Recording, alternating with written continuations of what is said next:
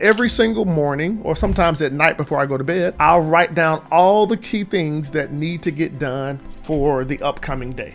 I write everything down and I won't do anything else until that is done. And so in this day's challenge, we want to talk about how and the things that you want to schedule in your day. So here's number one, is to schedule quiet time. For me, I believe in God, I believe in prayer, and I will take time in the morning to quiet myself. I will use this time to pray, meditate, even have some devotion time. Maybe I have a book or my Bible, and I will do that every single morning. Now here's the deal. You're gonna have to schedule that every single day. Remember, 24 hours in a day, 7 days in a week equals 168, right?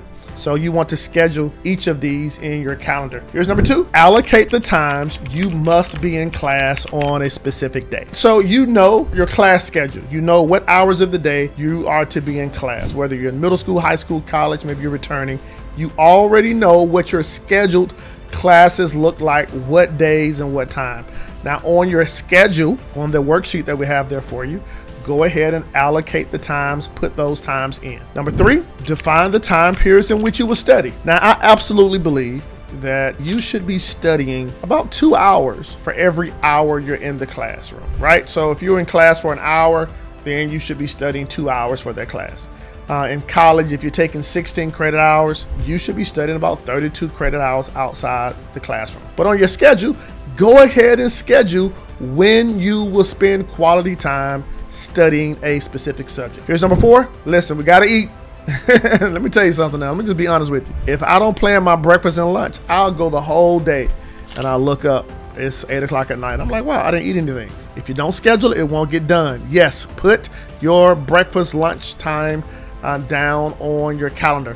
But listen, you don't need to eat for longer than 30 minutes. Use the other designated half hour to prepare for your next class, right? So in most cases, when you're at school, you may have an hour for lunch.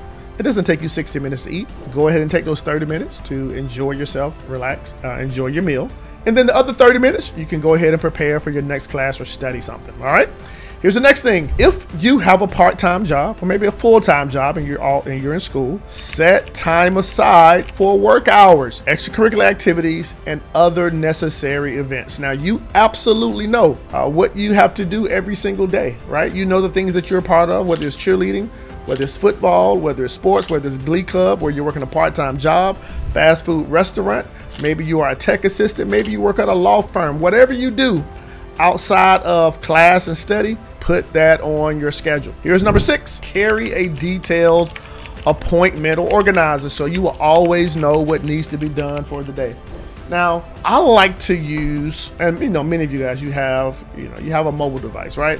And you can put it on your mobile device, but I believe that there's something happen when you put pen to pad and you write your schedule or you write your goals or you write the things that need to be done. By doing it, it's something about writing something down that gets to the brain, okay?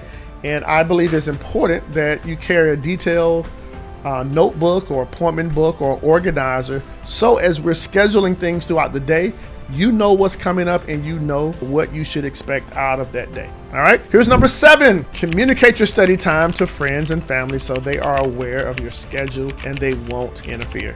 Now, let's keep it real. How many times have you plan on doing something and you got a phone call and you were absolutely distracted? Or maybe you had sat down to spend some time working on a paper and your mom or loved one, maybe your mate, wanted you to do something. Here's what I need you to do.